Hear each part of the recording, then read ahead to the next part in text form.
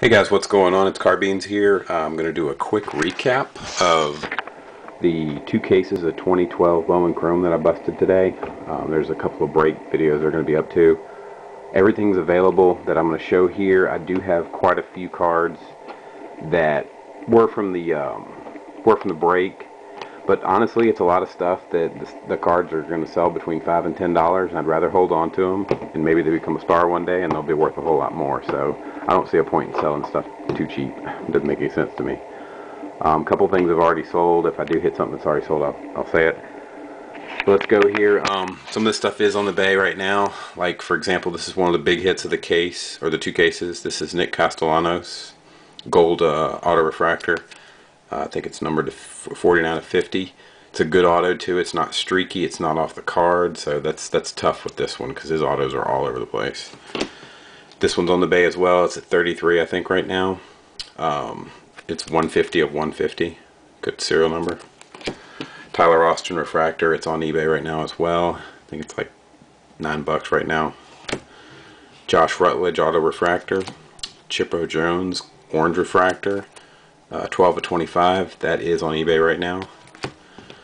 I'm debating whether or not to list this. This is an orange auto refractor of Brad Miller. It is number 13 of 25.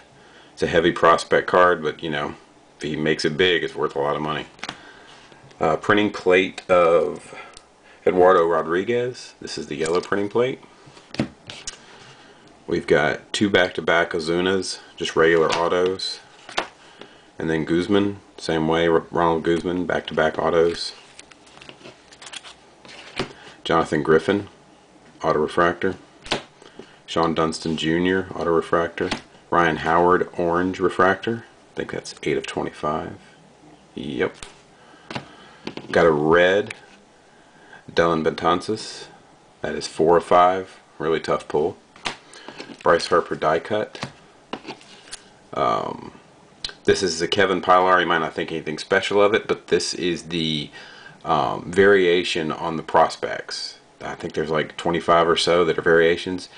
These are tough pulls. It's 1 in 20, 1 in 475 packs. So roughly every 2.5 cases, you'll see one of these. So it's definitely a hard pull. There's a George Soler that's sitting on eBay right now. I think it's $95. I already sold another. I've got one there, but that one's sold. This is a nice hit. Billy Hamilton blue refractor, auto refractor. It's 111 of 150. There's another Tyler Austin right there, and Mike Trout blue refractor. I am going to be putting together sets of Bowman Chrome, so both the BCP and the regular full set, the 220. I'll either list those or hit me up if you're interested.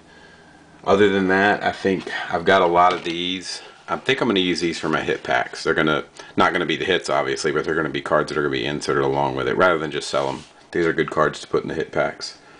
Alright guys, thanks for watching, and I'll see y'all later.